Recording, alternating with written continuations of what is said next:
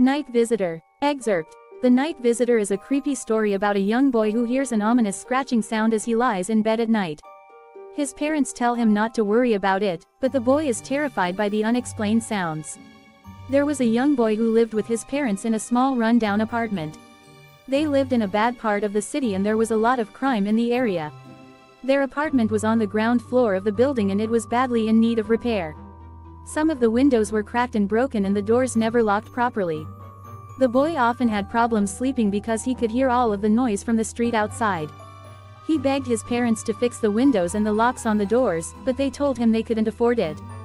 Both of his parents had to work long hours just to make ends meet. One night, as the boy lay sleeping peacefully in his room, he was suddenly awakened by a strange scratching noise. Sitting up in bed, he strained his ears to listen, but he couldn't figure out where it was coming from. The bedroom was almost pitch black and the blinds were drawn, shutting out the glare of a streetlight outside. The boy got out of bed and made his way down the darkened hallway to his parents' room. "Mom," he whispered. "Mom, there's a weird sound in my room." His mother woke up and groaned. "It's probably just a tree branch tapping against your window," she said. "But there are no trees near my window," replied the boy. "Then it's probably just rats in the walls," his mother mumbled. "Leave me alone, I'm trying to sleep." The boy reluctantly went back to his room, but he was still nervous and afraid. He got into bed, closed his eyes and tried his best to relax. Just as he was about to fall asleep, he heard the scratching sounds again. This time, they were louder, but he still couldn't tell where they were coming from. He tried to ignore them, but it was impossible to sleep. Suddenly, he felt a sharp pain in his back. He jumped out of bed and cried out loud. It felt as if he'd been bitten in the small of his back by some kind of insect. He ran into his parents' room. "Dad," he whispered. "Dad, something bit me." His father rubbed his eyes and rolled out of bed.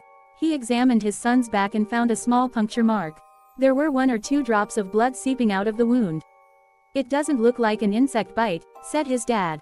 "Then what is it?" asked the boy. The father didn't reply. Instead, he went to the boy's bedroom and his son followed close behind. He switched on the light and inspected the bed. There was a small hole in the sheet and some of the stuffing from the mattress was coming out. "I know what happened," said his father. "One of the springs in the mattress must have poked through." His dad flipped the mattress over and looked underneath. What he found filled him with shock and horror. There was a long knife sticking out of the bottom of the mattress. At the bottom of the bed, they found mud and dirt on the carpet. The bedroom window was unlocked and outside, there were fresh footprints in the muddy grass. During the night, someone had slipped into the boy's room through the unlocked window and lay in wait under his bed. The mysterious scratching sound he had heard was someone lying under his bed, stabbing through the mattress with a knife, trying to kill him.